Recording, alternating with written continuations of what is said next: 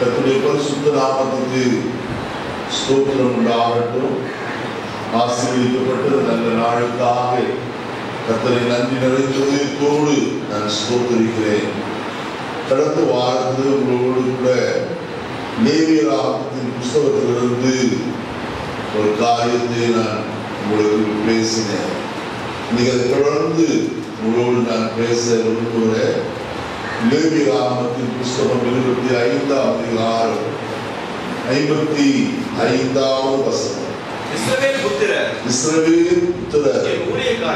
என் ஊழியக்காரர் அவர்கள் நான் எகிப்து தேசத்திலிருந்து புறப்பட பண்ணின என் ஊழியக்காரரே நான் உங்கள் தேவனாகிய கர்த்தர் ஜெபிப்போமா. மகாயிரக்கும் ஸ்நேகர் என்ற பரலோகத்திற்கு நல்ல தகப்பனே, பரிசுத்த குமாரன் இயேசு கிறிஸ்துவின் நாமத்தில் நம்முடைய பரிசுத்த சன்னிதானத்தில் நாங்கள் வந்திருக்கிறோம் ஐயா. ஆண்டவரே, இந்த வாரத்திற்கு தேவையான ஆகாரம் உம்முடைய கரத்திலிருந்து வரணும்ப்பா. நாதான் நீர்தான் எங்களை போஷிக்கிறவர், எங்களுடைய ஆத்மாவை திருப்திப்படுத்துகிறவர் நீர்தான் என்பதை நாங்கள் நம்பி இருக்கிறோம் ஐயா. மனுஷனாய் நிற்கிற என்னிடத்துல ஒன்று இல்லப்பா. உம்மிடத்திலிருந்து கர்த்தாவே வார்த்தைகள் புறப்பட்டு வரட்டும். ஒவ்வொரு உள்ளங்களுக்கு ஏற்ற வார்த்தைகளை நீர் அனுப்பி தந்து அவர்களை பலப்படுத்த ஆண்டவரே. நாதா ஸ்தோத்திரம். இதுவரைக்கும் வார்த்தைகள் வந்தது போல் அல்லப்பா, இன்னைக்கு புதிய விதமாய் அது வல்லமையோடு பரிசுத்தாவியோடும் முழு நிச்சயத்தோடும் அது புறப்பட்டு வரட்டும் ஐயா. இந்த காலையில் என்ன செய்ய சித்தமாக இருக்கிற வார்த்தையை கொண்டு அதை நடப்பிக்கும்படிக்கு செபிக்கிறேன். அடியேருக்கும் அடியார்களுக்கும் வார்த்தைகளை அனுப்பித்தாரும் எங்களை பலப்படுத்த ஆண்டவரே. விரும்புகிற காரியம் எங்களுக்குள்ள நடக்கட்டப்பா. ஒரு பெரிய மாற்றம் வரட்டும், எங்களுக்குள்ள உற்சாகம் ஆவி வரட்டும் ஆண்டவரே. வருஷத்தின் நடுவில் எங்களை உயிர்ப்பிக்கிற கர்த்தர் அல்லவா. வருஷங்களின் நடுவிலே நாங்கள் மகிழ்ந்திருக்கும்படிக்கு ஆத்மாவை உயிர்ப்பிக்கப்படும்படியாய் கிருபை வெளிப்படட்டப்பா. தாழ்த்தி உடைய கரத்தில் அர்ப்பணிக்கிறோம். ரட்சகர் இயேசுவின் நாமத்தில் வென்ற நல்ல பிதாவே, கர்த்தருடைய பரிசுத்த நாமத்துக்கு ஸ்தோத்திரம் உண்டாகட்டும்.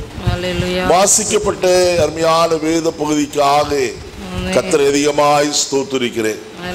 வசனத்தில் நான் வாசிக்க கேட்டோம், இஸ்ரவேல் புத்திரர் என் ஊழியக்காரர், நான் எகிப்து தேசத்திலிருந்து புறப்பட பண்ணின என் ஊழியக்காரரே, நான் உங்கள் தேவனாகிய கர்த்தர்.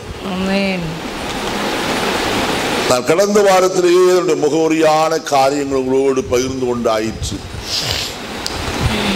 முதலாவது ஒரு தேவ மனுஷனாகிய ஆபிரகாமை குறித்து நான் சொல்லவும் செய்தேன். ஆதியாகமத்தின் புஸ்தகம் 26ஆம் அதிகாரம் 24வது வசனத்திலே கர்த்தர் ராத்திரியிலே ஈசாக்குக்கு தரிசனமாகி, நான் உன் தகப்பனாய் ஆபிரகாமின் தேவன், பயப்படாதே, நான் உன்னோடு கூட இருந்து உன் ஊழியக்காரனாகிய ஆபிரகாமின் நிமித்தம் உன்னை ஆசீர்வதித்து உன் சந்ததியை என்ன செய்வேன், பெருக பண்ணுவேன். என் ஊழியக்காரனாகிய ஆபிரகாமின் நிமித்தம் என்று சொல்லி கர்த்தர் வாக்கு தத்தம் கொடுக்கிறத நாம் பார்க்கிறோம். அப்படியானால் கர்த்தருடைய ஊழியக்காரனாகிய ஆபிரகாமுடைய ஜீவிதத்தில் நாம் கற்றுக்கொள்ள வேண்டிய பாடம் என்ன? அவர் செய்த கிரியை என்ன? அவன் கர்த்தருடைய ஊழியக்காரன் அழைக்கப்படுவதற்கு ஏதுவாய் அவன் எப்படி நடந்து கொண்டான் என்பதை நாம் சற்று சிந்திக்கும் போது அறிந்து கொள்ள முடியும்.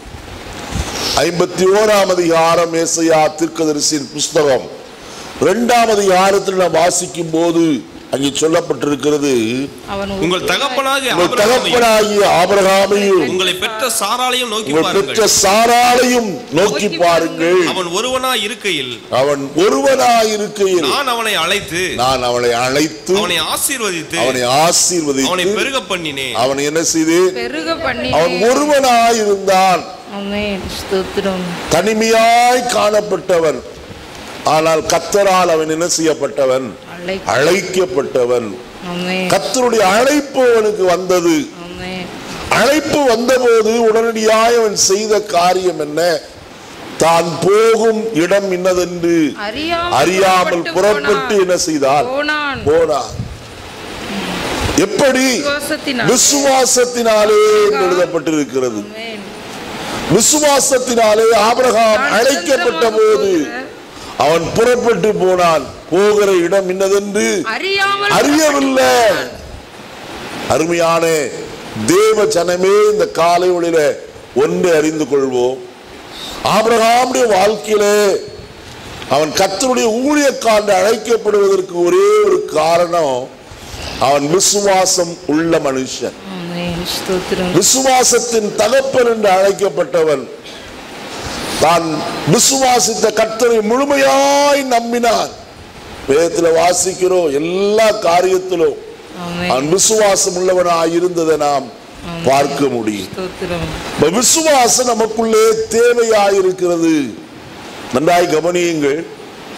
கர்த்தரை குறித்து அறியாத ஒரு குடும்பத்திலே பிறந்தவன்.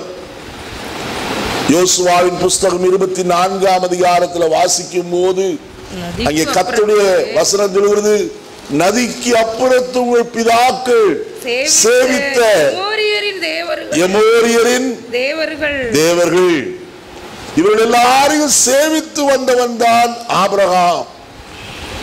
அப்படிப்பட்டவனாய் காணப்பட்ட போதுதான் கர்த்தர் அவனை என்ன செய்தார்? அழைத்தார். வேறு தேவனை சிந்தி ஆராய்த்து கொண்டு வந்த போது இந்த தேவனை குறித்து அவன் என்ன செய்யவில்லை? அறியவில்லை.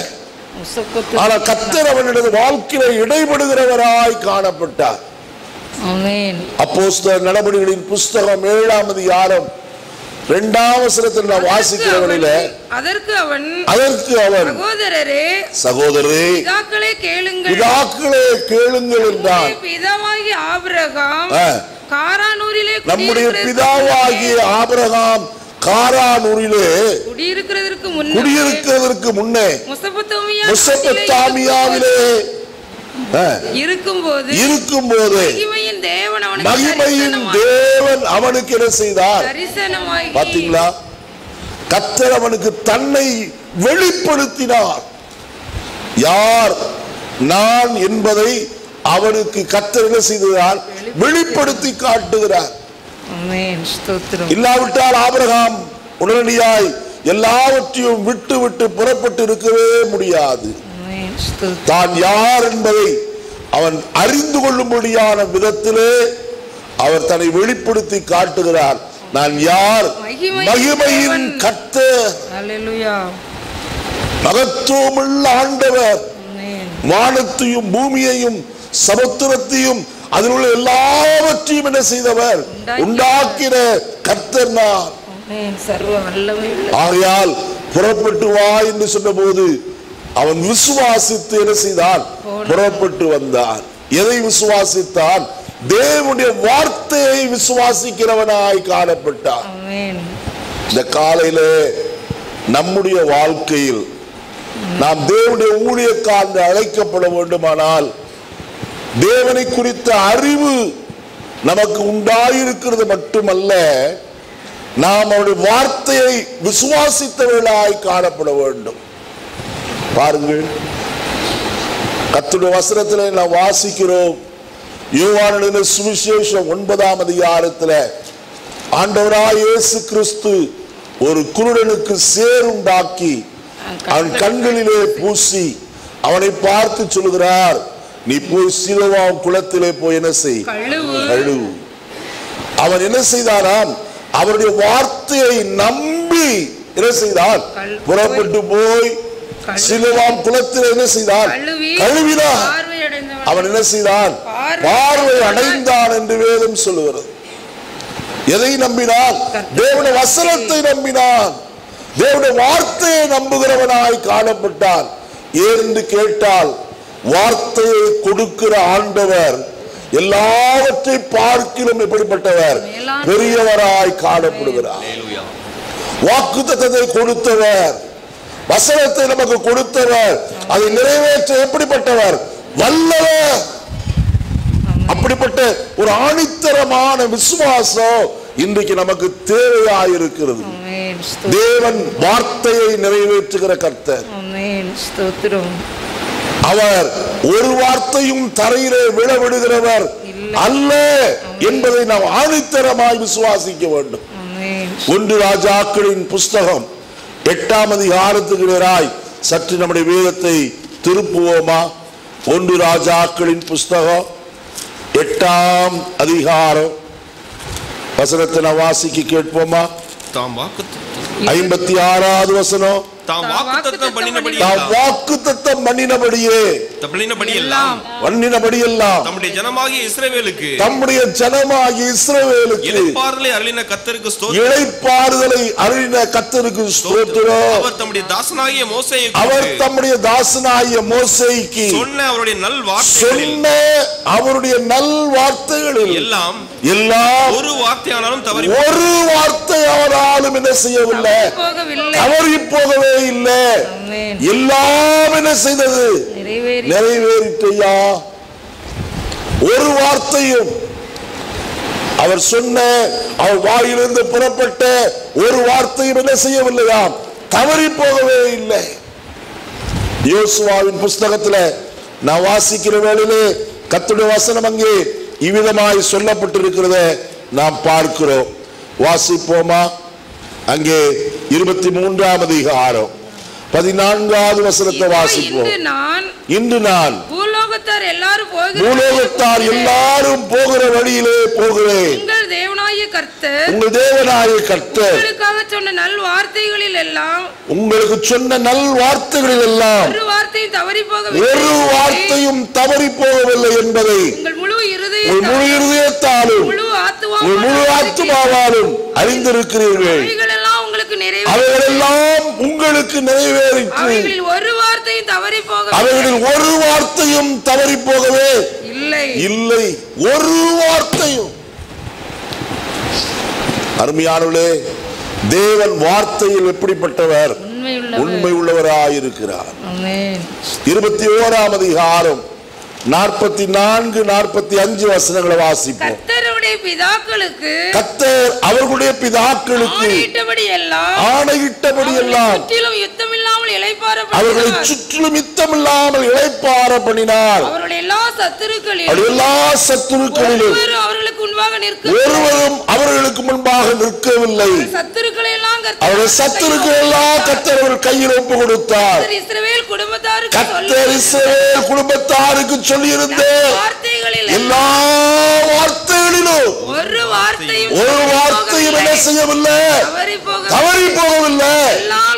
ஹல்லேலூயா, ஹல்லேலூயா, ஹல்லேலூயா. தேவஜனமே, ஒரு வார்த்தையும் என்ன செய்யவில்லையா, தவறி போகவே இல்லை.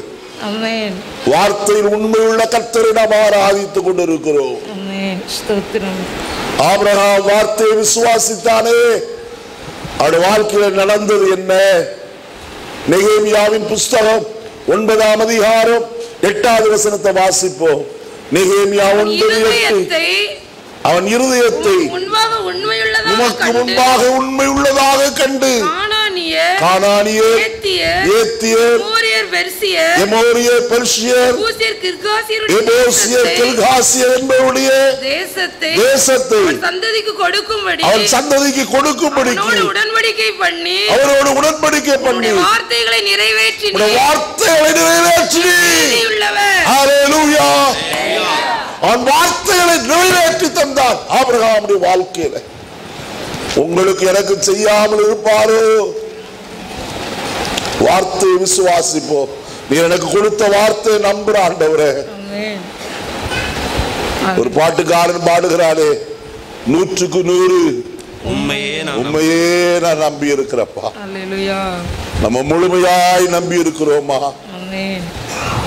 கர்த்தர் வார்த்தைகளை நிறைவேற்றுகிற கர்த்தர். வாக்குத்தத்தத்தை, தேவன் கொடுத்த வார்த்தையை முதலாவது விசுவாசித்தவன் ஆபிரகாம். இரண்டாவது காரியம் கர்த்தருடைய வசனத்தில் என்ன வாசிப்போமானால், அவன் தேவ சமூகத்தில் நிற்கிற மனுஷனாய் காணப்பட்டவன். வசனத்தில் வாசிப்போமா? ஆதியாகமத்தின் புஸ்தகம் 18ஆம் அதிகாரம் 22வது வசனத்தை வாசி. அப்பொழுது அந்த புருஷர் அவ்விடம் விட்டு சோதோமை நோக்கி போனார்கள். ஆபிரகாமோ பின்னும் கர்த்தருக்கு முன்பாக நின்று கொண்டிருந்தார். அல்லேலூயா. யாருக்கு முன்பாக? கர்த்தருக்கு முன்பாக நிற்கிற மனுஷன். கர்த்தருக்கு முன்பாய் நிற்கிற மனுஷன் ஒரு நாளும் என்ன செய்ய மாட்டான்? வெட்கப்பட்டு போகவே மாட்டாயா? கர்த்தர் அவனை வெட்கப்படுத்த மாட்டார். நான் யாருக்கு முன்பதாய் நின்று கொண்டிருக்கிறோம் என்பதை முதலாவது அறிந்து கொள்ள வேண்டும். எனக்கு முன்பதாய் நிற்கிறவர், நான் யாருக்கு முன்பதாய் நிற்கிறேனோ அவர் ஜீவனுள்ள தேவனாய் காணப்படுகிறார். சர்வ வல்லமை உள்ள கர்த்தர் அவர். அவராலே செய்யக்கூடாது அதிசயமான காரியம் ஒன்றுமில்லை. எல்லாம் செய்ய முடியும் என்கிற ஆணித்தரமான விசுவாசம் இந்த காலையில நமக்கு தேவையாயிருக்கிறது. தேவனுக்கு முன்பாக நிற்கிறோமா? மனுஷருக்கு முன்பாகவும் தேவனுக்கு முன்பதாய் நிற்கிற நிலைமை அல்ல. முதலாவது கர்த்தருக்கு முன்பதாய் ஒவ்வொரு நாளும் நிற்க பழகிக் கொள்ள வேண்டும். நான் 1 ராஜாக்களின் புஸ்தகம் 17ஆம் அதிகாரம் முதல் வசனத்தில் வாசிக்கும் போது இவ்விதமாய் வாசிக்கிறோமே, எலியாவை குறித்து. கீலேயாத்தின் குடிகளிலே திஸ்பியனாகிய எலியா ஆகாபை நோக்கி, என் வாக்கின்படியே அன்றி இந்த வருஷங்களிலே பனியும் மழையும் பெய்யாதிருக்கும் என்று இஸ்ரவேலின் தேவனாய கர்த்தருக்கு முன்பாக நிற்கிற நான் அவருடைய ஜீவனை கொண்டு சொல்லுகிறேன் என்று சொல்லி சொல்லுகிறவனாய் காணப்படுகிறார். எலியா கர்த்தருக்கு முன்பதாய் நிற்கிற மனுஷன் என்று தன்னை அறிமுகப்படுத்திக் கொண்டான். நடந்த காரியம் என்ன? 3.5 ஆண்டு காலங்களும் தேசத்தின் மேல் பனியும் மழையும் என்ன செய்யவில்லை. காரணம், கர்த்தருக்கு முன்பாய் நிற்கிற மனுஷனுடைய வாயின் வார்த்தையை கர்த்தர் செய்தார், கனப்படுத்துகிறவராய் காணப்பட்டார். ஐயா, உடைய வாயிலிருந்து வருகிற வார்த்தையை கர்த்தர் உறுதிப்படுத்துகிறவர், அதை நிலைநிறுத்துகிற கர்த்தர், அதை தள்ளிவிடுகிறவர் அல்ல, அது நடைபெறாது என்று சொல்லுகிறவர் அல்ல, நான் நிறைவேற்றுவேன் என்று சொல்லுகிற கர்த்தரே நம்முடைய வாயிலிருந்து புறப்படுகிற வார்த்தைகளை நிறைவேற்றுகிறவராயிருக்கிறார். அதற்கு அவன் செய்த காரியம் என்ன? ஒவ்வொரு நாளும் தேவ சமூகத்திற்கு முன்பதாய் கர்த்தருக்கு முன்பதாய் நின்று கொண்டே இருந்தார். எலிசா தீர்க்கதரிசியை பாருங்கள், அவனும் சொல்லும் போது சொல்கிறான், நான் கர்த்தருக்கு முன்பதாய் நிற்கிற கர்த்தருடைய மனுஷன் என்று சொல்லி அவன் சொல்லுகிறதை நாம் பார்க்கிறோம். கர்த்தருக்கு முன்பதாய் நிற்கிற எந்த ஒரு மனுஷனும் ஒரு காலம் என்ன செய்ய மாட்டான்? வெட்கம் அடையவே மாட்டான். அவன் வார்த்தைகளை நிறைவேற்றினான்.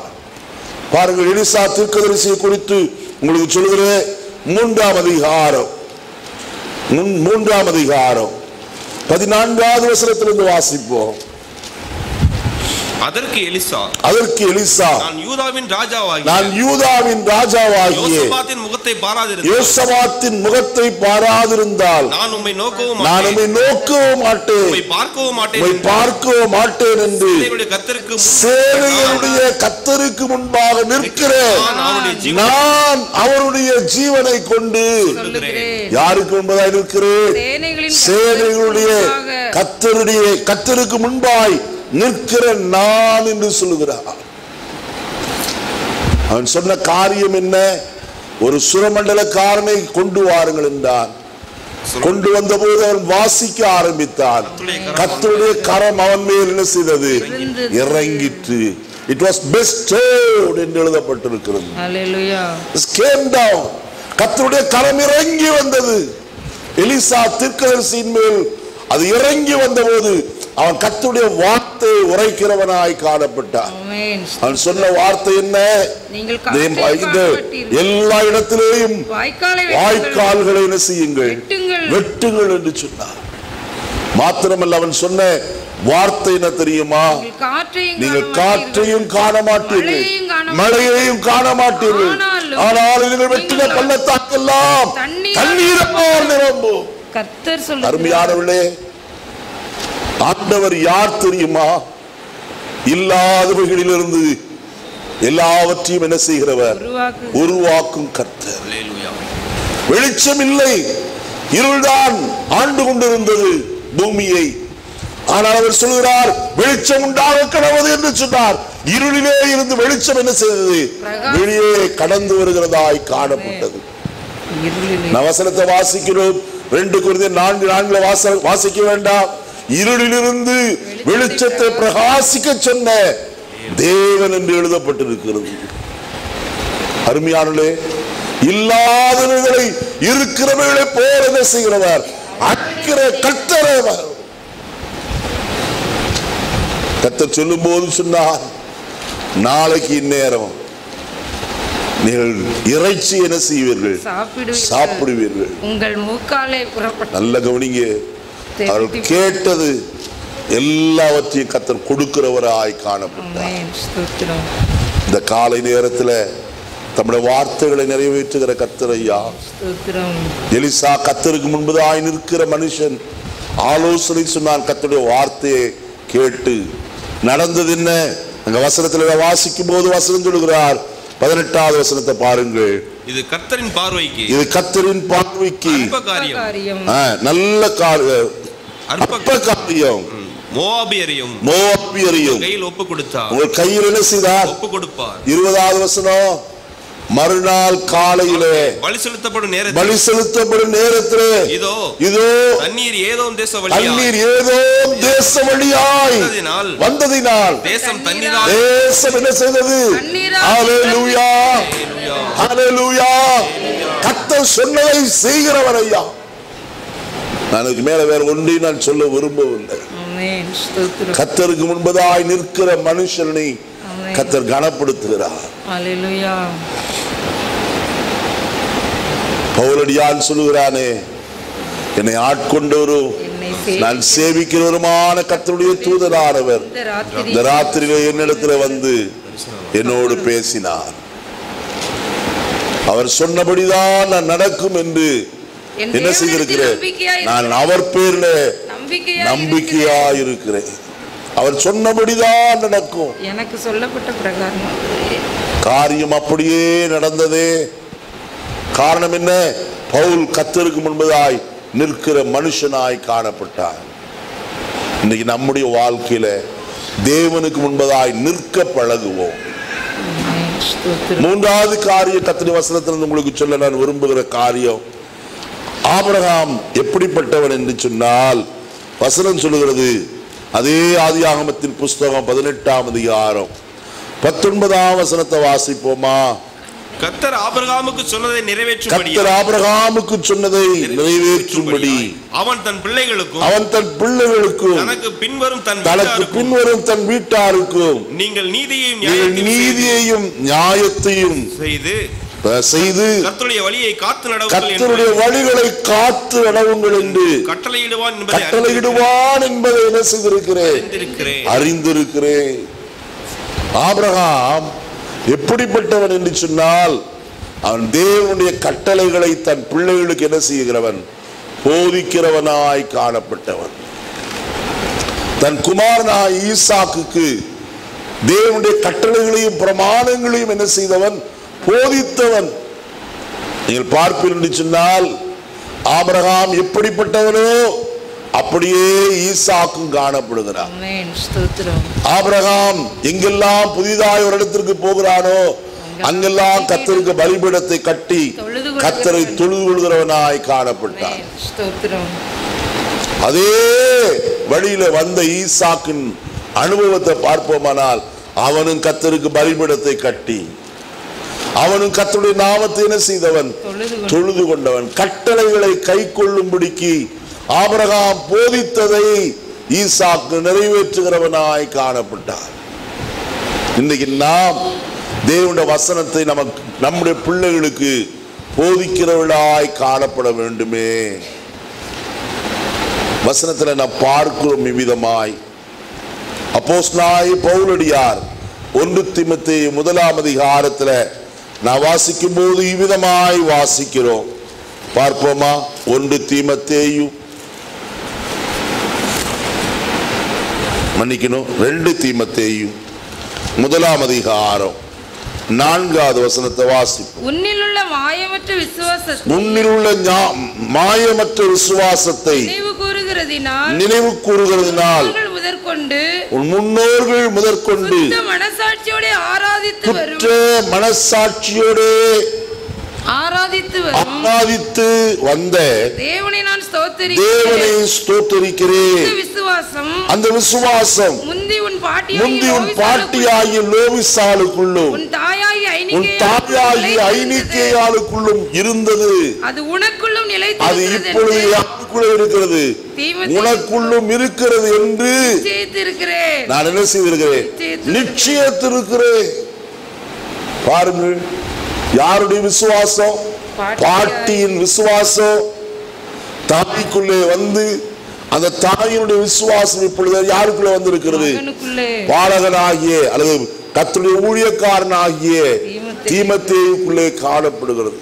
பவுல் சொல்கிறார், உன்னிலுள்ள மாயமற்ற விசுவாசத்தை நான் நினைவு கூறுகிறதினால். அப்படியானால் அவர்கள் போதித்திருக்க வேண்டுமே என்றால் நிச்சயம் அவர் போதித்தபடியினால் தான் அந்த விசுவாசம் அவனுக்குள் என்ன செய்தது? வந்தது. அநேக கிறிஸ்தவ குடும்பங்களிலே கிறிஸ்துவின் பேரில் காணப்பட வேண்டிய விசுவாசம் அநேக பிள்ளைகளுக்கு இல்லை. நீங்க நம்புறீங்க, நீங்க நம்பிட்டு போங்க, எங்களை ஆள விட்டுருங்க. இல்லை, நாம் ஆராதிக்கிற கர்த்தர் எப்படிப்பட்டவர் என்றும் இன்னார் என்றும் நம்முடைய பிள்ளைகளும் என்ன செய்திருக்க வேண்டும்? அறிந்திருக்க வேண்டுமே. வசனத்தில் நாம் வெளிப்படையாய் நாம் பார்க்கிறோம். அந்த விசுவாசம், மாயமற்ற விசுவாசம் தீமோத்தேயுக்குள்ள வெளிப்படுகிறதாய் காணப்பட்டது. அடுத்த வசனத்தில் சொல்லும் போது பவுலடியார் சொல்கிறார், நீ கற்று நிச்சயத்தை கொண்டவர்களில் நிலைத்திரு. அவர்கள் இன்னாரிடத்தில் நீ என்ன செய்தாய்? கற்றுக்கொண்டாய் என்று நீ அறிந்திருக்கிறாயே.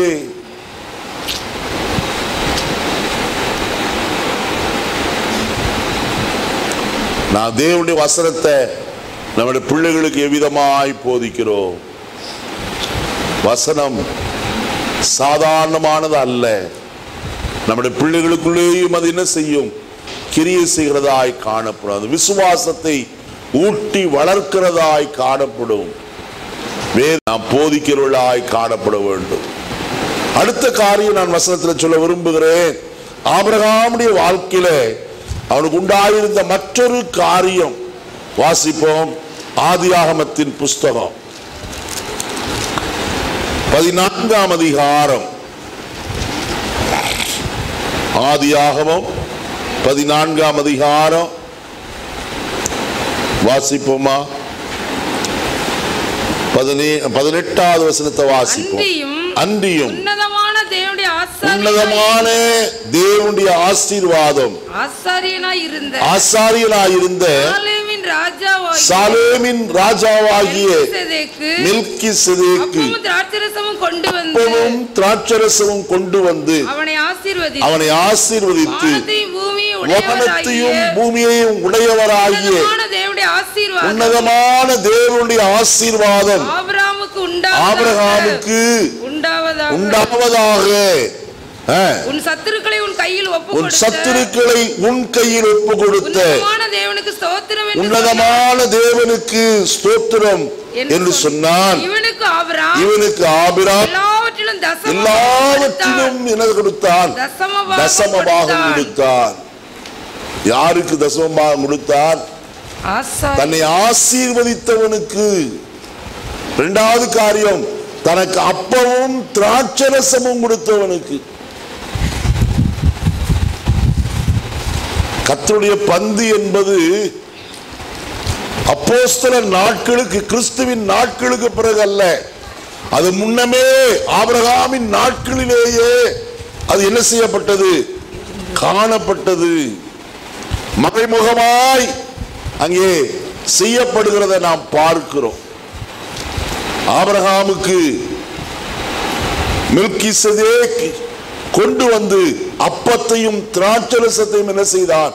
கொடுத்தார். அதை குறித்த ஒரு அறிவு தெளிவு அவர்களுக்குள்ள என்ன இருந்தது? உண்டாயிருந்தது. இது எதை காட்டுகிறது? கிறிஸ்துவின் சரீரத்திற்கு ஒப்பாயிருக்கிறது. இது கிறிஸ்துவின் ரத்தத்திற்கு ஒப்பாயிருக்கிறது. இதனாலே பாவ மன்னிப்பு மீட்பும் நமக்கு கிடைக்கும் என்கிற அறிவு அன்றைக்கே ஆபிரகாமுக்கு காணப்பட்டது. ஆனால் அதை பெற்றுக்கொண்டவன் செய்த காரியம் என்ன? கர்த்தருக்கு தசமபாகத்தை கொடுத்தார்.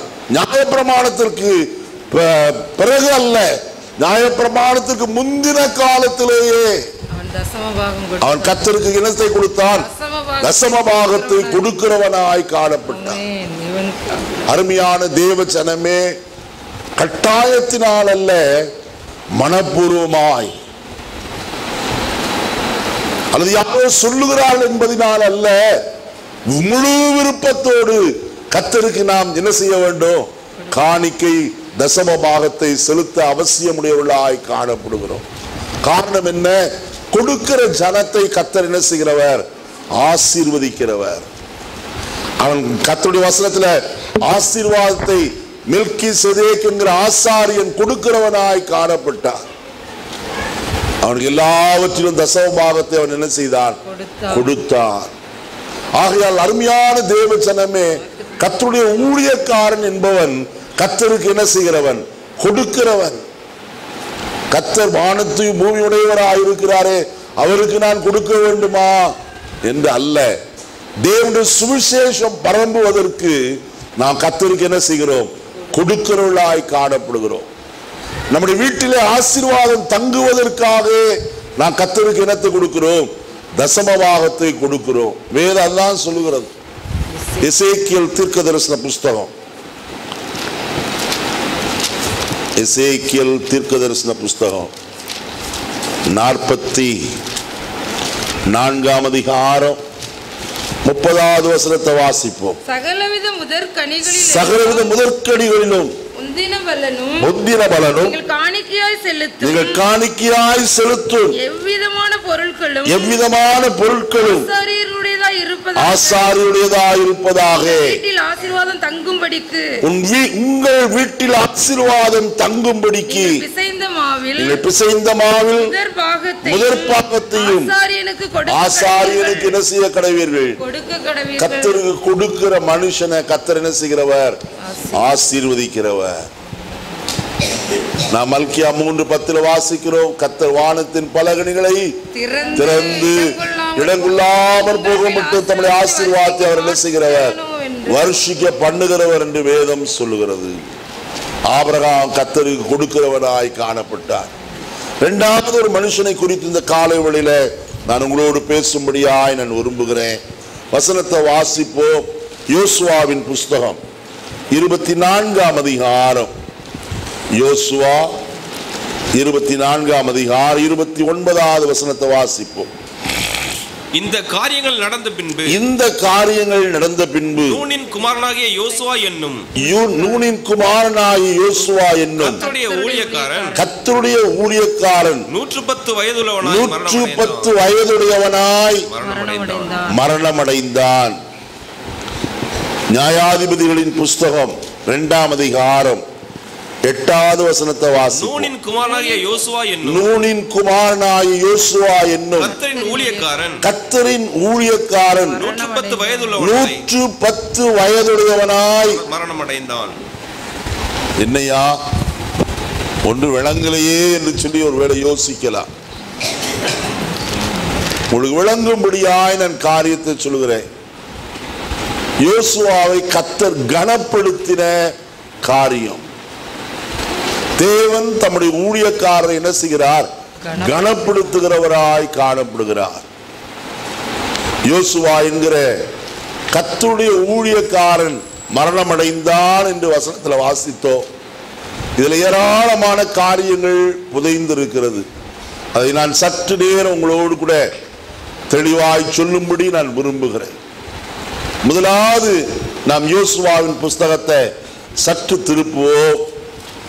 வசனத்துக்கு வருவோமா? முதல் அதிகாரம் முதலாவது வசனத்தை நான் வாசிப்போம். கர்த்தருடைய தாசனாகிய மோசே மரித்த பின்பு கர்த்தர் மோசேயின் ஊழியக்காரனான நூனின் குமாரன் யோசுவாவை நோக்கி. இந்த ரெண்டு வசனத்துல என்ன வித்தியாசத்தை கண்டுபிடித்தீங்க? இதுல மோசேயின் ஊழியக்காரன் இருக்குது. யோசுவா முதலாம் அதிகாரத்துல மோசேயின் ஊழியக்காரன் என்று என்ன செய்யப்பட்டிருக்கிறது? எழுதப்பட்டிருக்கிறது. இங்கே கர்த்தர். ஆனால் அந்த யோசுவாவின் புஸ்தகம் முடிவடைகிற வேளையில கர்த்தருடைய ஊழியக்காரன் என்று சொல்லி கர்த்தர் அவனை கனப்படுத்துகிறவராய் காணப்படுகிறார். ஒரு மனுஷனுக்கு ஊழியக்காரனாய் காணப்பட்டவன் கர்த்தருக்கு யாருக்கு ஊழியக்காரனாய் இருக்கிறான்? கர்த்தருக்கு ஊழியக்காரனாய் அவன் கனப்படுத்தப்படுகிறத வசனத்தின் வாயிலாய் வாசிக்கும் போது அறிந்து கொள்ளலாம். நன்றாய் கவனியுங்கள். இந்த கனம் அவருடைய ஜனங்கள் எல்லாருக்கும் உண்டாயிருக்கிறது என்று கர்த்தருடைய வசனத்திலே நான் வாசிக்கிறோம். இந்த கனம் அவருடைய பரிசுத்தவான்கள் எல்லாருக்கும் உண்டாயிருக்கும். தேவன் கனப்படுத்துகிறவர். அருமையானவர்களே, கனமும் ஐஸ்வர்யமும் கர்த்தருடையதாயிருக்கிறது.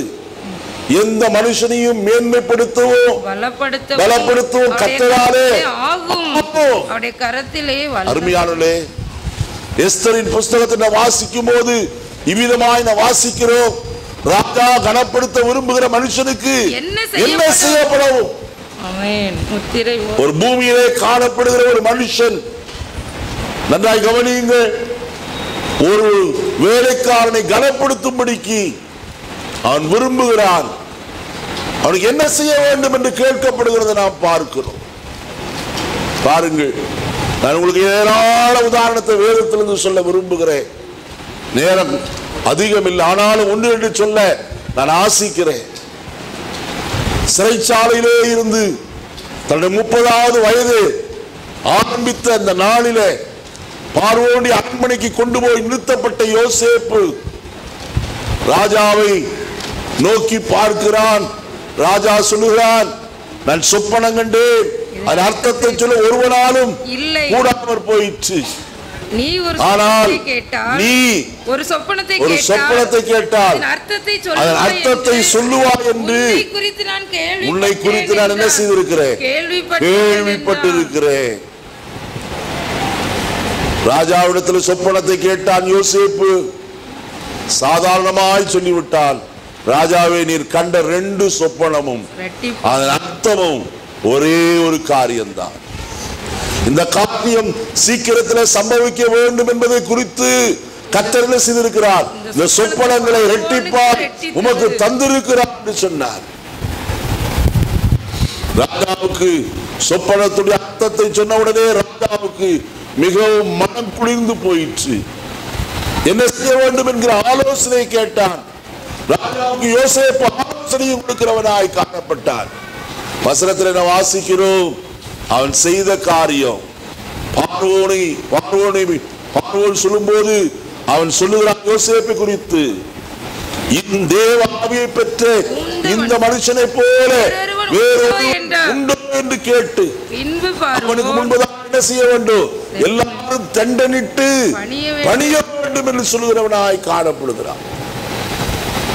அவன் உயர்ந்த வஸ்திரத்தை தரிப்பித்தான். கைகளுக்கு மோதிரம் போடப்பட்டது. ராஜாவுடைய 2வது ரதத்தின் மேல் என்ன செய்தான்? ஏற்றி கனப்படுத்துகிறவனாய் காணப்படுகிறான். கர்த்தருடைய ஜனமே, கர்த்தர் எந்த மனுஷனையும் என்ன செய்ய விரும்புகிறார்? கனப்படுத்த விரும்புகிறார்.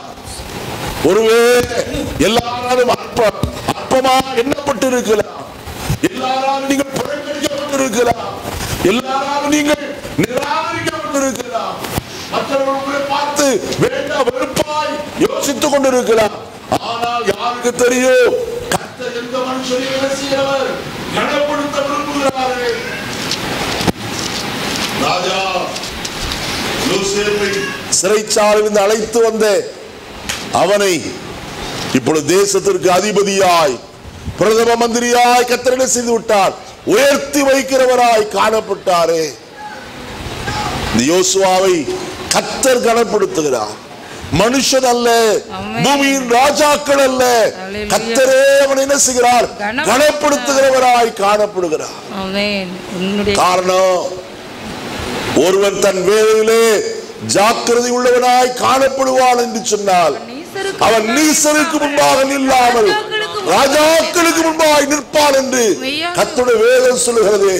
ராஜாதி ராஜாவுக்கு முன்பதாய் நிறுத்தப்பட்டு கனப்படுத்தப்பட்ட மனுஷனாய் யோசேப்பு காணப்படுகிறார். இன்றைக்கு இந்த கனம் நமக்கும் கிடைக்கும் என்பதில் சந்தேகம் இல்லை. கர்த்தர் நம்மையும் கனப்படுத்த விரும்புகிறார்.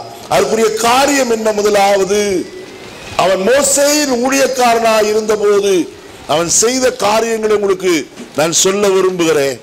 யாத்ராகமத்தின் புஸ்தகம் 17ஆம் அதிகாரம் 9வது வசனத்தை வாசிப்போமா? யாத்ராகமம் 17:9. அப்பொழுது மோசே யோசுவாவை நோக்கி நீ நமக்காக மனிதரை தெரிந்து கொண்டு புறப்பட்டு அமலேக்கோட யுத்தம் பண்ணு. நாளைக்கு நான் மலை உச்சியில் தேவனுடைய கோலை என் கையிலே என்ன செய்வேன்? பிடித்துக்கொண்டு நிற்பேன். நல்ல கவனிங்க. கர்த்தருடைய ஊழியக்காரனாகிய மோசே தன்னுடைய ஊழியக்காரனாகிய யோசுவாவை பார்த்து சொல்கிறான், நீ காலையிலே என்ன செய்? மலை உச்சியிலே தேவனுடைய கோலை என்ன செய்? பிடித்துக் கொண்டு நில்லு. எதற்கு? மன்னிக்கவும், வசனத்தில் சொல்லப்பட்டிருக்கிற காரியம், நீ மனிதரை தெரிந்து கொண்டு புறப்பட்டு அமலேக்கோட என்ன செய்? யுத்தம் பண்ணு. நான் போய் மலை உச்சியிலே தேவனுடைய கோலை பிடித்துக் கொண்டு என்ன செய்வேன்? நிற்பேன். யோசுவாவின் முதல் காரியம், அவன் கீழ்ப்படிந்து செய்கிறவனாய் காணப்பட்டான். கீழ்ப்படிதல் மிக மிக முக்கியம். என்ன மோசே, நீ மட்டும்தான் மலை மேல போய் உட்கார்ந்துட்டு இருக்குமா? நான் என் உயிரை பணயம் வைத்து இந்த அமலேக்கோட என்ன செய்யவா? யுத்தம் செய்யவா என்றெல்லாம் கேட்கவில்லை. மனிதரை தெரிந்து கொண்டான். அவன் செய்த காரியம், யோசுவா யுத்தம் செய்ய புறப்பட்டு போனதை நாம் வசனத்தில் வாசிக்கிறோம். அங்க வசனம் எழுதப்பட்டிருக்கிறது. 13வது வசனத்தை பாருங்கள். யோசுவா அமலேக்கையும் அவன் ஜனங்களையும் பட்டய கருக்கினால் என்ன செய்தான்? முறிய அடித்தான் என்று சொல்லி வாசிக்கிறோம். கீழ்ப்படிதல் மிக மிக அவசியமான ஒன்று. அருமையான தேவஜனமே, தன்னுடைய எஜமான்களுக்கு கீழ்ப்படிய வேண்டும், ஊழியருக்கு கீழ்ப்படிய வேண்டும், பெற்றோருக்கு கீழ்ப்படிய வேண்டும். கீழ்ப்படிதல் மிக அவசியமான ஒன்று. நம்முடைய கீழ்ப்படிதல் எப்படி இருக்கிறது? நாம் எல்லாவற்றிலேயும் கீழ்ப்படுகிறோமா? தேவனுடைய வசனத்துக்கு கீழ்ப்படிந்து நடக்கிறோமா? இங்க யோசுவா மோசேயுடைய வார்த்தையை கேட்டு நேரா யுத்தத்திற்கு கடந்து போனான். அங்க யுத்தத்தை செய்து ஜெயத்தோடு என்ன செய்தான்? திரும்பி வந்தான். கீழ்ப்படிதல்.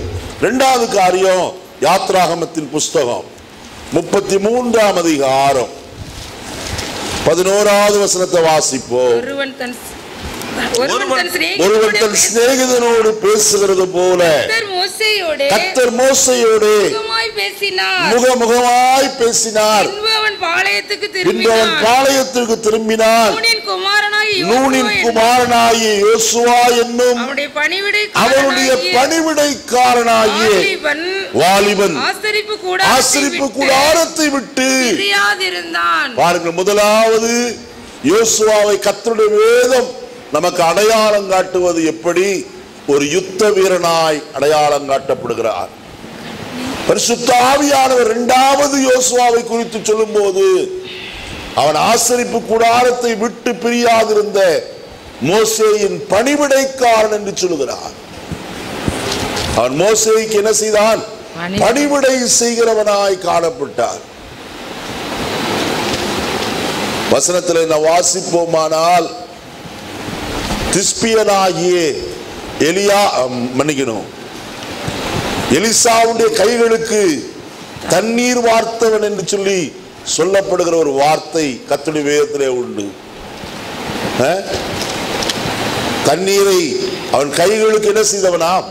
வார்த்தவன். கை கழுவும்படிக்கு எல்லாவற்றுக்கும் ஒரு பணிமுடைக்காரனுடைய வேலை அதுதான். தன் எஜமான் என்ன சொல்லுகிறானோ அதற்கு எல்லாம் என்ன செய்கிறவன், எந்த மாறுத்தரமும் சொல்லாதபடி, மறுப்பு சொல்லாதபடி கீழ்ப்படியும் தன்மை காணப்பட்டது. இன்றைக்கு நம்முடைய வாழ்க்கையில யாராயிலும் ஒன்று சொல்லிவிட்டார், இதெல்லாம் நான் செய்ய மாட்டேன், நான் எவ்வளவு படிச்சிருக்கேன் தெரியுமா, இந்த பாய சுருட்டுற வேலையா, நோ நோ நோ, சேர் எடுத்து போறதா, அது நான் செய்ய மாட்டேன், என் வேலைன்னா வர வேண்டியது உட்கார வேண்டியது நானே போக வேண்டியது. யோசித்து பாருங்க. வீட்லயும் அதே மாதிரிதான். நான் காலேஜுக்கு போறேன், ஸ்கூல்ல படிக்கிறேன், நான் எதையும் செய்ய மாட்டேன். சீமாரா அச்சச்ச அதெல்லாம் எந்த பயிலாவது தொடர்றதாவது ஒன்றாகுது. இன்னைக்கு பெண் பிள்ளைகள் அப்படிதான் இருக்காங்க. பாத்திரங்கள் ஐயோ கையெல்லாம் என்ன செஞ்சிருமே, தேஞ்சு போயிடும். யார் கை தேயுது? ஒரு சிலர் சொல்றாங்க, பாத்திரம் கழுவி கழுவி என் ரேகையெல்லாம் என்ன செஞ்சது. அந்த ரேகை இருந்து என்ன பிரயோஜனம்? கை ரேகையா பார்க்க போறோம், நமக்கு தான் அது இல்லையே. சாக்கு போக்கு, கீழ்ப்படியும் தன்மை இல்லை. நல்ல கவனிங்க, எதையும் செய்ய நாம் எப்படிப்பட்டவர்களாக இருக்க வேண்டும்? ஆயத்தமுடையவர்களாக இருக்க வேண்டும். இன்னைக்கு ஊழியக்காரங்களை எல்லாம் ஒரு வார்த்தை சொல்லிட்டா, நோ நாங்க இப்படியாக்கும் அப்படியாக்குன்றாங்க. நான் அந்த வழியில வந்தவனே அல்ல.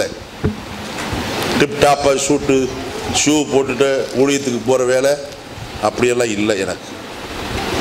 நான் ஆரம்ப ஊழியத்துக்கு வந்த போது முதல் வேலை என்ன தெரியுங்களா? டாய்லெட் தான் கிளீன் பண்ணணும். அதுதான் சுத்தம்னா சுத்தமா இருக்கணும், அவ்வளவு சுத்தம். என் கையை போட்டு கழுவி இருக்கு, வெட்கப்படலை. நான் இன்னைக்கு சொல்ல வெட்கப்படுகிறது இல்லை. அடுத்த என்ன செஞ்சாங்க தெரியுங்களா? ஒரு மொழி துணி கொடுத்து தோயை அப்படிம்பாங்க. எப்படி இருக்கணும்? தும்பப்பூ மாதிரி இருக்கணும், வெள்ளை வெள்ளேன்னு இருக்கணும். அதுக்கு கஞ்சி போட்டு சாயங்காலத்தில் அயன் பண்ணி கொடுக்கணும் பாஸ்டர்.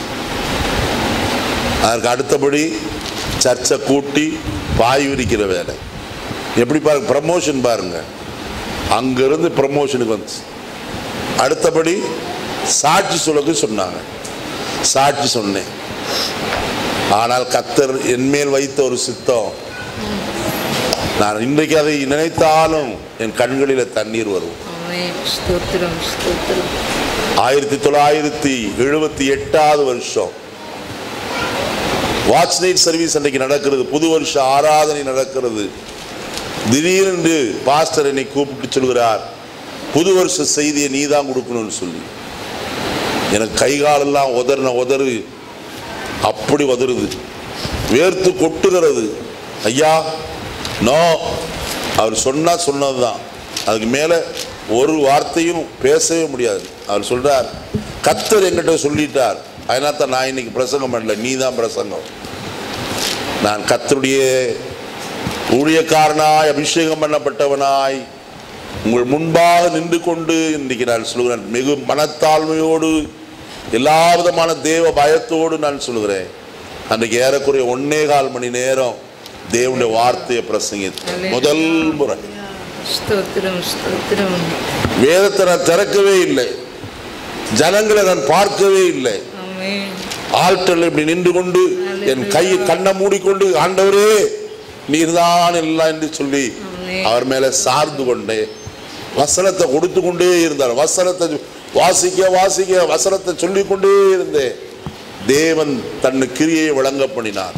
அன்னைக்கு ஒரு பெரிய அசைவு அந்த சபைக்குள்ளே உண்டாயிற்று. கடைசி அந்த ஊழியக்காரனை கட்டிப்பிடித்து சொன்ன வார்த்தை தெரியுமா? கர்த்தர் எனக்கு சொன்னதை உனக்கு சொன்னேன், நீ நிறைவேற்றினாய், நீ ஆசீர்வாதமாயிருப்பாய் என்று சொன்னார். அவருடைய ஆசீர்வாதம் தான் இன்னைக்கு நான் ஆசீர்வாதமாய் காணப்பட காரணம். ஏன் இதை சொல்லுகிறேன்? இன்னைக்கு பணிவிடை ஊழியம் என்று சொல்லும் போது அநேகர் அதை வெறுக்கிறவர்களாய் காணப்படுகிறார். இதை நான் எப்படி செய்ய? இதை நான் செய்ய மாட்டேன், அதை செய்ய மாட்டேன். அருமையான யோசுவா ஒரு பணிவிடைக்காரனாய் காணப்பட்டவன். ஆனால் அவனுடைய இருதயத்தின் ஆழத்தில் ஒரு பெரிய வாஞ்ச. மோசையோடு கர்த்தர் பேசினாரே, இந்த கர்த்தர் என்றைக்கு என்னோடு என்ன செய்வார்? பேசுவார். ஒரு ஏக்கம், ஒரு தவிப்பு அவனுக்குள்ள இருந்து கொண்டே இருந்தது. மோசே கர்த்தரோடு பேசிவிட்டு போய்விடுவார், இவன் போய் அங்கே நிற்பான். ஆண்டவர் தன்னோடு பேச மாட்டாரா? ஒரு பணிவிடைக்காரனுடைய ஏக்கத்தை பாருங்கள். கர்த்தர் அவன் ஒரு பணிவிடைக்காரனாய் நிறுத்தி வைக்கவில்லை. அடுத்தவன் செய்த காரியம் பாருங்கள். வசனம் சொல்லுகிறது, என்னாகமத்தின் புஸ்தகம்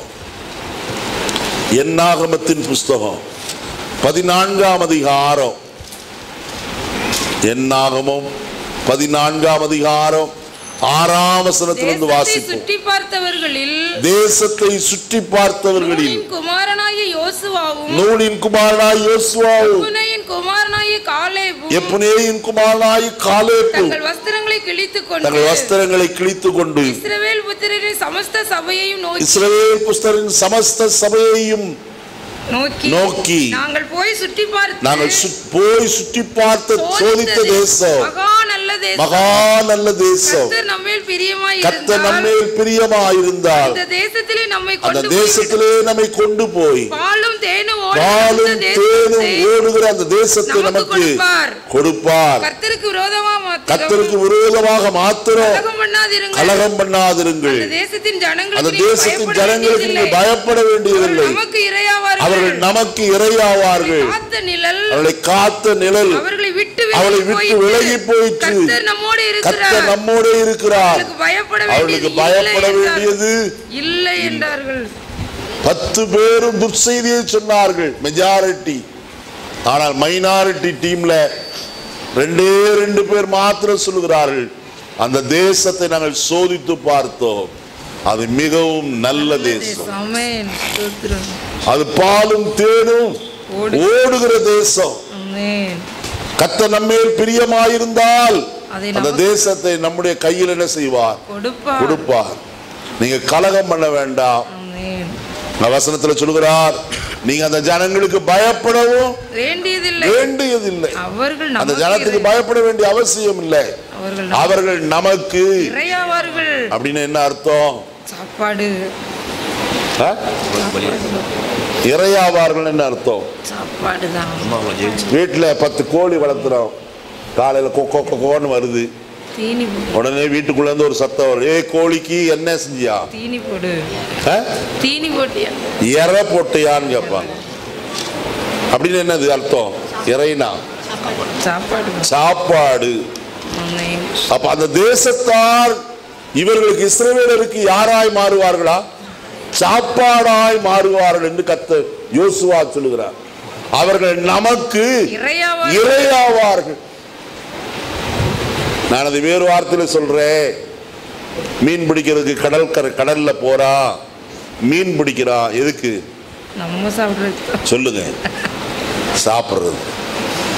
அதே போல இந்த தேசத்துக்கு விரோதமாய் போவோம், கர்த்தர் அவர்கள் எல்லாரையும் நம்முடைய கையில் என்ன செய்வார்? ஒப்பு கொடுப்பார் என்று அவன் தைரியமாய் சொல்லுகிறார். அவர்களை காத்த நிழல் அவர்களை விட்டு என்ன செய்தது? அப்ப அவருடைய பார்வை எப்படிப்பட்ட பார்வை? அவர்களுடைய தேவர்களுக்கு என்ன இல்லை? வல்லமை இல்லை என்பதை அறிந்திருந்தால், நம்முடைய தேவனாய கர்த்தர், நாம் கர்த்தருக்கு பிரியமாயிருந்தால் அந்த தேசத்தை என்ன செய்வார்? கொடுப்பார். நல்ல செய்தியை அறிவிக்கிற மனுஷன். வாசிக்கும் போது நீதிமொழிகளிலே சாலமோன் ஞானி சொல்கிறான், தூர தேசத்திலிருந்து வருகிற நற்செய்தி விடாய்த்த ஆத்துமாவுக்கு கிடைத்த குளிர்ந்த தண்ணீருக்கு சமானமாயிருக்கிறதா. யாருக்கு? விடாய்த்த ஆத்துமாவுக்கு. தண்ணீரே கிடைக்கல, தண்ணீர் வேண்டும் தண்ணீர் வேண்டும் என்று கதறுகிறானே. வேதத்துல வாசிக்கிறோம், ஆகாருடைய குமாரனாகிய இஸ்மவேல் தனக்கு தண்ணீர் வேண்டும் என்று கதறுகிறவனாய் காணப்படுகிறார். விடாய்த்த ஆத்துமாவன். அந்த நேரத்தில் கர்த்தர் ஒரு துறவை காண்பித்து தண்ணீர் மொண்டு கொள்ளும்படி கர்த்தர் செய்ததை நாம் வசனத்தில் வாசிக்கிறோமே. விடாய்த்த ஆத்துமா, சோர்ந்து போன ஆத்துமாவுக்கு கிடைக்கும் குளிர்ந்த தண்ணீருக்கு சமானமாயிருக்கிறது. இந்த காலையில நல்ல செய்தியை யோசுவா சொல்கிறவனாய் காணப்பட்டார். 10 பேர் சொல்றாங்களே நம்மளும் அவங்களோடு சேர்ந்து கொள்வோம். இல்லை இல்லை, சத்தியத்தை சொல்வதில் தனித்திருந்தாலும் எப்படிப்பட்டவனாயிருந்தால் தைரியம் உள்ளவனாய் காணப்பட்டார். இந்த காலையில நான் சத்தியத்தை பேசுகிறதுல ஒரு நாள் என்ன செய்யக்கூடாது, காம்ப்ரமைஸ் ஆகக்கூடாது. மற்றவர்களோடு கூட வளைந்து கொடுக்கிற ஒரு அனுபவம் அல்ல, நிமிர்ந்து நிற்கிற அனுபவம் நமக்கு தேவையாயிருக்கிறது. அடுத்த காரியம் கர்த்தருடைய வசனத்தில் வாசிப்போமானால், வசனம் சொல்லுகிறது 27ஆம் அதிகாரம், என்னாகமத்தின் புஸ்தகம் 27ஆம் அதிகாரம் 15வது வசனத்துல வாசிப்போம். முதலாவது, அப்பொழுது மோசே கர்த்தரை நோக்கி கர்த்தருடைய சபை மேய்ப்பனில்லாத மந்தையை போல் இராதபடிக்கு அந்த சபைக்கு முன்பாக போக்குவரத்துமாய் இருக்கும்படிக்கு அவர்களை போகவும் வரவும் பண்ணும்படிக்கு மாம்சமான யாவருடைய ஆவிகளுக்கும் தேவனாகிய கர்த்தர் ஒரு புருஷனை அவர்கள் மேல் அதிகாரியாக ஏற்படுத்த வேண்டும். பாருங்க, மோசே கர்த்தரிடத்தில் ஜெபிக்கிறார். எதற்கு?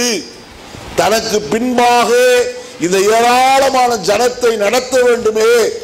நடத்துவதற்கு யாரை நீர் அதிகாரியாய் தெரிந்து கொள்ளுகிறீர்? ஜெபித்த போது கர்த்தர் சொல்கிறார். பாருங்க அடுத்த வசனம், கர்த்தர் மோசேயை நோக்கி ஆவியை பெற்றிருக்கிற புருஷனாகிய யோசுவா என்னும் நூனின் குமாரனை தெரிந்து கொண்டு அவன் மேல் உன் கையை வைத்து சபை அனைத்திற்கும் முன்பாக நிறுத்தி அவர்கள் கண்களுக்கு முன்பாக அவனுக்கு கட்டளை கொடுத்து இஸ்ரவேல் புத்திரராகிய சபையார் எல்லாரும் அவனுக்கு கீழ்ப்படியும்படிக்கு உன் கணத்தில் அவனுக்கு கொஞ்சம் கொடு. இப்ப என்ன ஆகிவிட்டான்? பணிவிடைக்காரனாய் இருந்தவன் தேசத்தை வேவு பார்த்து நல்ல செய்தியை கொண்டு வருகிற ஒரு மனுஷனாய் மாறினான். இப்பொழுது கர்த்தர் அவனை யாராய் உயர்த்துகிறார்? சமஸ்த இஸ்ரவேல் ஜனத்திற்கும் அதிகாரியாய் மாற்றுகிறார். கரங்களை உயர்த்தி சொல்லுவோமா? கர்த்தர் எவ்விதமாய் அவனை உயர்த்துகிறார் என்று பாருங்கள். கர்த்தர் அவனிடத்தில் எண்ணத்தை கண்டார். யோசுவாவிடத்தில் எதை கண்டார் என்று சொன்னால், அவன் ஆவியை பெற்றிருந்த தேவ மனுஷன். எதை பெற்றிருந்தான்? படிப்பு இருந்தது, திறமைகள் இருந்தது, அவன் யுத்த வீரன், அவன் என்றெல்லாம் பார்க்கவில்லை. கர்த்தர் எதை பார்த்தார் தெரியுமா? அவன் ஆவியை பெற்றிருக்கிற மனுஷன் என்பதை கவனித்தார். தேவ ஆவியை பெற்ற மனுஷனை கர்த்தர் என்ன செய்கிறவர்? கனப்படுத்துகிறவர். அருமையானவர்களே, இந்த கனம் அவரால் தான் என்ன செய்தது? வந்தது. வேதத்தில் நாம் பார்ப்போமானால் தேவனுடைய ஆவியை பெற்ற மனுஷர்கள் எல்லா இடங்களிலும் என்ன செய்யப்பட்டார்கள்? கனப்படுத்தப்பட்டார்கள். பேதுருவை பாருங்கள், சாதாரண மீன் பிடிக்கிற மனுஷனாய் காணப்பட்டார். மறுதலித்தான் கர்த்தரை. ஆனால் தேவ ஆவியை பெற்ற பிறகு அவன் பேசுகிற பேச்சு அவ்வளவு மேன்மை உள்ளதாயிருந்தது. வசனத்துல வாசிக்கிறோம், அவன் பேசுகிற தைரியத்தை அவர்கள் கண்டு அவர்கள் படிப்பறியாதவர்களும் பேரவை உள்ளவர்களும் அறிந்தபடியினாலே ஆச்சரியப்பட்டு அவர்கள் இயேசுவோடு இருந்தவள் என்று அறிந்து கொண்டார்கள். ஐயா, ஆவியை பெற்ற மனுஷன் பேதுரு கர்த்தரால் அவன் என்ன செய்யப்படுத்தப்பட்டார்? கனப்படுத்தப்பட்டான். கொர்நேலிய வீட்டுக்கு போகிறான். கொர்நேலிய 100க்கு அதிபதி. அவன் காலிலே விழுந்து பணிகிறான். எப்படி யோசித்து பார்ப்போம். பவுல் கர்த்தருடைய ஆவியை பெற்ற தேவ மனுஷன் நான் வசனத்துல வாசிக்கிறோம், பிலிப்பு பட்டணத்தில் சிறைச்சாலையில் அவன் காணப்படுகிறார். சிறைச்சாலையின் கதவுகள் திறந்தது. சிறைச்சாலை தலைவர் ஓடி வந்தவன் பாதத்தில் விழுகிறார்.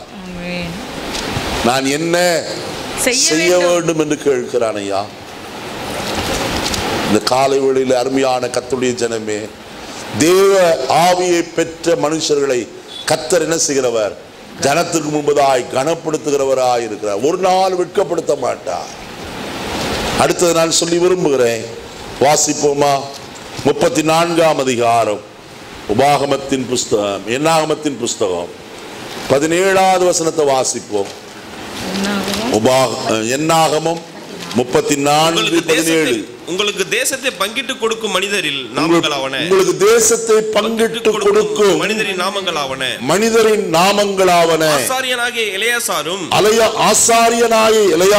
நூனின் குமாரனாகிய யோசுவா. பாருங்கள், கர்த்தர் அவனை எவ்விதமாய் மேன்மைப்படுத்துகிறார். இப்ப என்னவாய் மாறிவிட்டான்? தேசத்தை பங்கிடுகிறவனாய் மாறிவிட்டான். ஆமென், ஸ்தோத்திரம். எப்படிப்பட்டவனாய் இருந்தவன்?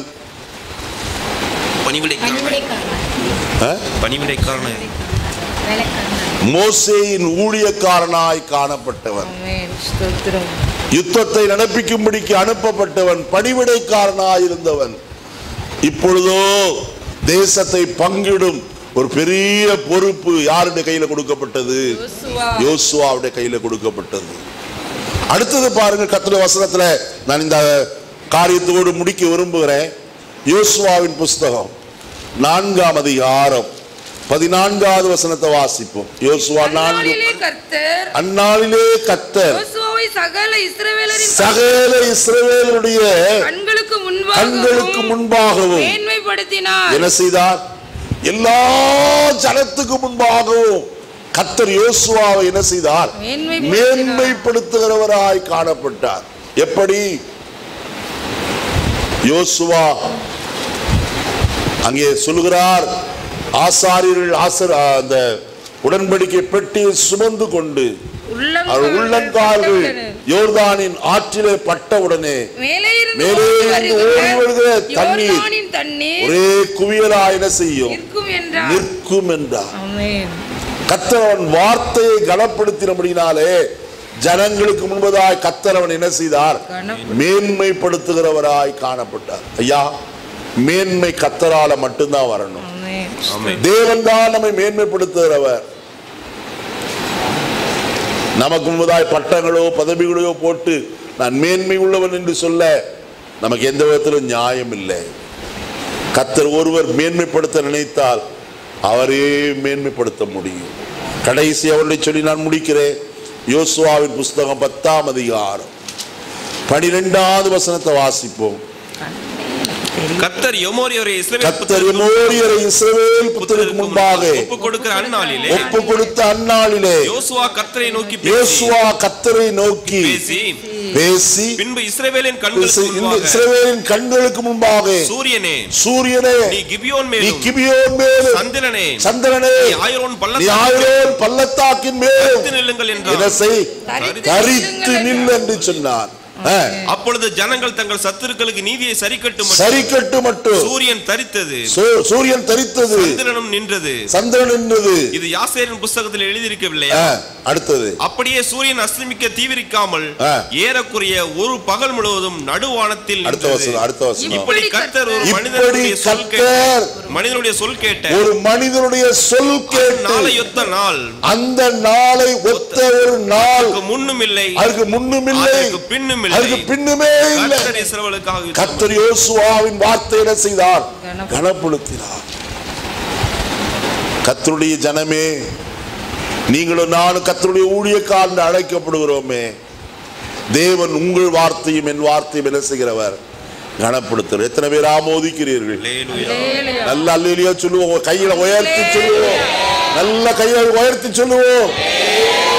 அல்லேலூயா. கர்த்தர் நம்முடைய வார்த்தைகளை கனப்படுத்துகிற கர்த்தர். தைரியமாய் தேவனுடைய வார்த்தையை பேசுவோம். தேவன் அதை நிறைவேற்ற போதுமானவராய் காணப்படுகிறார். கர்த்தர் சொல்லும் போது சொன்னார், இஸ்ரவேல் புத்திரர் என் ஊழியக்காரரே. அவர்கள் எகிப்திலிருந்து புறப்பட பண்ணினவர் நான், அவர்கள் என்னுடைய ஊழியக்காரர். ஒன்றை அறிந்து கொள்ளுங்கள், நீங்கள் கர்த்தருடைய ஊழியக்காரர். ஆபிரகாமுடைய வாழ்க்கையிலே செய்தவர், யோசுவாவுடைய வாழ்க்கையிலே செய்தவர் உங்களுடைய வாழ்க்கையிலும் செய்வார் என்பதில் சந்தேகமில்லை. எல்லாரும் எழுந்திருப்போம், கர்த்தரை நோக்கி பார்ப்போம். இந்த காலை வேளையில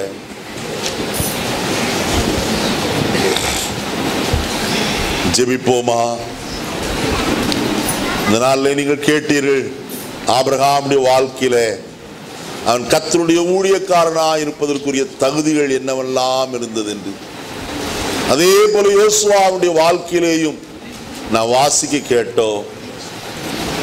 நம்முடைய வாழ்க்கையிலே இப்படிப்பட்ட காரியங்கள் வரட்டும். ஆபிரகாம் வார்த்தையை விசுவாசிக்கிறவனாய் இருந்தான். ஆபிரகாம் தேவ சமூகத்தில் நிற்கிறவனாய் காணப்பட்டார். ஆபிரகாம் கட்டளைகளை தன் பிள்ளைகளுக்கு மற்றவர்களுக்கு போதிக்கிறவனாய் காணப்பட்டார். ஆபிரகாம் பரிந்து பேசுகிறவன். ஆபிரகாம் கர்த்தருக்கு கொடுக்கிறவன்.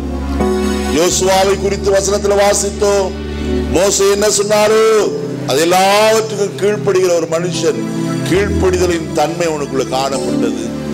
ஆகையால் கர்த்தர் அவனை படிப்படியாய் உயர்த்தி மேன்மையான நிலைமைக்கு கொண்டு வந்து வைத்து அவன் கர்த்தருடைய ஊழியக்காரன் என்கிற கணத்தை பெற்றுக்கொள்ள கர்த்தர் உதவி செய்தார். நான் கர்த்தருடைய ஊழியக்காரன் என்பதை கர்த்தர் நிரூபிக்கிறவர். ஐயா, நான் மனுஷனுக்கு ஊழியம் செய்கிறவர்கள் அல்ல, கர்த்தருக்கு ஊழியம் செய்கிறவர்கள். தேவனுக்கும் மனுஷனுக்கு நடுவாக நின்று கொண்டு ஊழியம் செய்யும்படியாய் நாம் கர்த்தரால் அழைக்கப்பட்டிருக்கிறோம். இந்த அழைப்பு சாதாரணமானது அல்ல, ராஜரீகமான ஒரு அழைப்பு. அழைப்பை பெற்றுக் கொண்ட ஜனமே, அழைப்பையும் தெரிந்து கொள்வதை குறித்து ஜாக்கிரதையாயிருங்கள். ஜெபிப்போம். பரலோகத்தின் நல்ல பிதாவே, நல்ல வேளைக்காய் ஸ்தோத்திரம். இந்த காலை வேளையிலே எங்களோடு நீர் பேசின வார்த்தைகளுக்காக நாங்கள் நமக்கு நன்றி சொல்லுகிறோம். தொடர்ந்து கர்த்தருடைய ஆவியானவர் கிரியை செய்வீராக. ஒவ்வொரு உள்ளங்களோடு நீர் பேச வேண்டும் என்று ஜெபிக்கிறோம். நல்ல நாமத்தில் மகிமைப்படுத்தும், ஆசீர்வதியும். வசனம் ஆண்டவரே நூறத்தனையாய் அவர்களுக்குள்ள பலன் செய்ய உதவி செய்ய வேண்டும் என்று ஜெபிக்கிறோம். கர்த்தருடைய ஆவியானவர் கிரியை செய்வீராக. எந்த நோக்கத்தோடு இந்த வசனங்களை இந்த நாட்களை அனுப்பி தருகிறீரோ அந்த வசனங்கள் அவர்களுக்குள்ள கிரியை செய்யட்டும். ஆசீர்வதியும். ரட்சகர் இயேசுவின் நாமத்தில் வேண்டிக் கொள்கிறோம் நல்ல பிதாவே. ஆமென்.